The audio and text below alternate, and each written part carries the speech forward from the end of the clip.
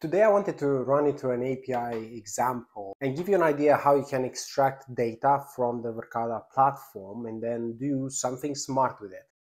And I have to thank my colleague Lauren for kindly running me through this particular scenario. Let's say I have a bullet, it's capturing number plates, but instead of being notified when a certain number is seen, that's license plate of interest, I want to actually get a message telling me that an unknown license plate has been spotted. And this sometimes comes up in different scenarios when people run high security facilities and they want to know if unknown cars are driving in. So for this, I'm going to use the free Verkada webhook that will send me near real time the license plate that the bullet camera has read, and a website called webhook.site that allows you to build a simple logic. There are many more websites that allow you to do this. You have Zapier.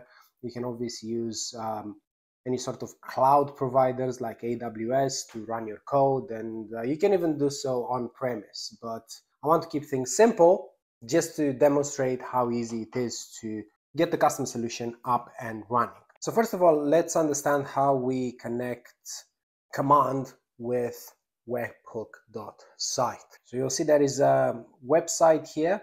I also set a password, and within the admin settings of command, you'll actually go into Verkada API all the way to the bottom, and then when you add a new webhook, all you need to do is paste the particular webhook and also the shared secret, aka the password you have set up. Once that happens, all the alerts from command will automatically be posted onto webhook site. So you'll see here there are a couple of alarm state changes. I have a couple of LPR readings and some sensor alerts as well.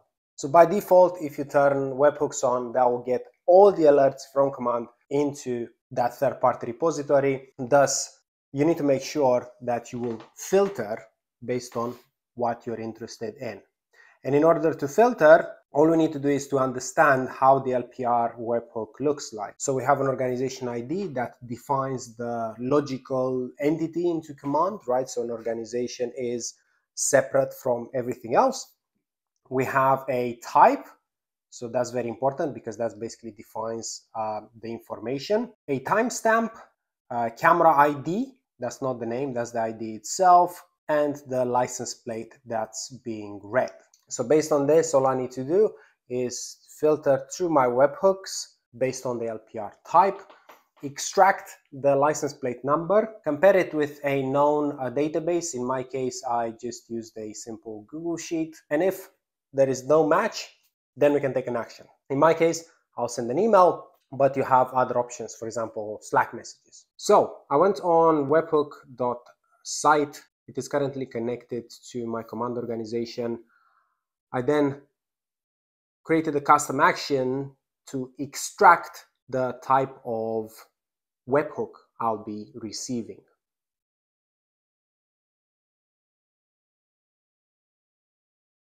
And I'll save that in a variable called webhook type.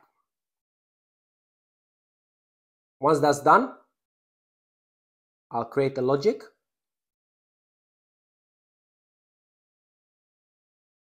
And I'll match the webhook type variable to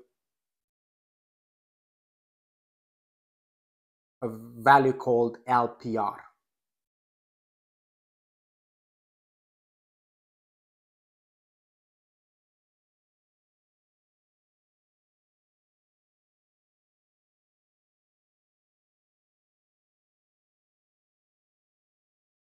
The second thing I have to do is to create another variable called license plate.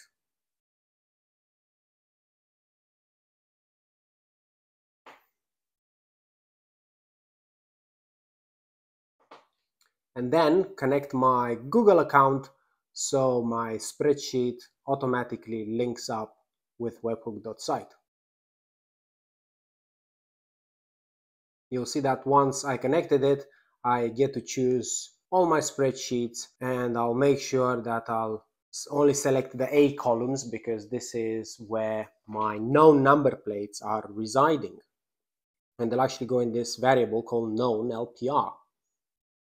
All we need to do now is to create a logic, a condition that's basically allowing us to compare the known LPR variables. So these are the values in our spreadsheet with the number plate that is currently being read. So in our case, if known LPR is not contain license plate, remember license plate is the variable that we extracted from the LPR webhook, we will continue the workflow. Another thing that I'll be doing, this is optional, but it's very important if you have multiple cameras, is to extract the camera ID and match it with its name. If you remember when we looked at the way that the webhook displayed, it didn't actually give us the camera name. So it will be obviously very confusing for somebody who receives these alerts.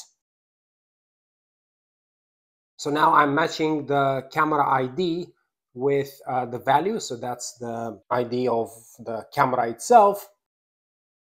And I'm manually setting it with a name that is relevant for me. So if you had multiple cameras, all you need to do is create multiple variables and compare them with what the webhook displays. Last thing to do is to send an email once the workflow finishes. So I'll give it a name, unknown LPR. I'll put in my recipient or recipients, create a subject, the unknown plate, and now I'm actually putting the variable, so it's very obvious in the email subject. Has been spotted on, and here I put the camera name. So let me show you a successful workflow and what the website displays. So you'll see here that we've received this webhook. We have matched the type with LPR. So we will go forward with the second action. We have extracted the license plate itself and populated into a new variable. We have then extracted the 3 license plates from the Google Sheet. If you remember, I just set 3 for my particular test. And then we actually match them together. And because none of the 3 known license plates have matched the one that's being read, I continued with my workflow by extracting the camera ID. And that is because I wanted to get an email that makes sense for me. And the ID itself doesn't really help. What it does is the name that I have manually set up here. So the last output was an email being sent to me with this subject: the unknown plate has been spotted on Drive LPR camera.